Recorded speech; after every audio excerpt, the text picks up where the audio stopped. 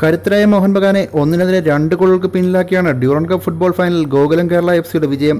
ടൂർണമെന്റിൽ 2 ഹാട്രിക്കടക്കം 11 ഗോൾ അടിച്ച ക്യാപ്റ്റൻ മാർക്കോസ് ജോസഫിന്റെ ഇരട്ട ഗോൾ പ്രകടനമാണ് ടീമിനെ ഫൈനലിൽ വിജയത്തിലേക്ക് എത്തിച്ചത്.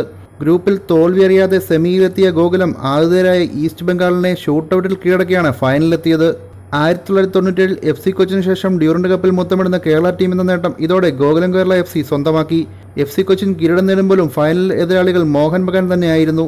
ഗോകുലം കേരള എഫ് സിയുടെ ഈ നേട്ടത്തിൽ എല്ലാ മലയാളി ഫുട്ബോൾ പ്രേമികൾക്കും അഭിമാനിക്കാം.